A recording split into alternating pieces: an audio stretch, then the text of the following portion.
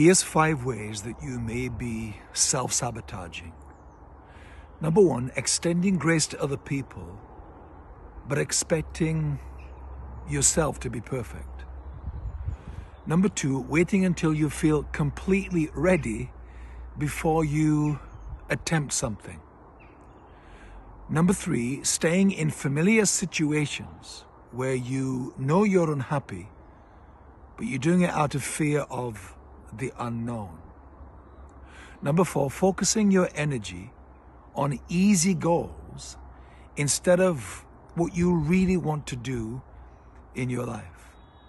And number 5, and finally, avoiding embarrassment at all costs instead of allowing yourself to just be bad at something.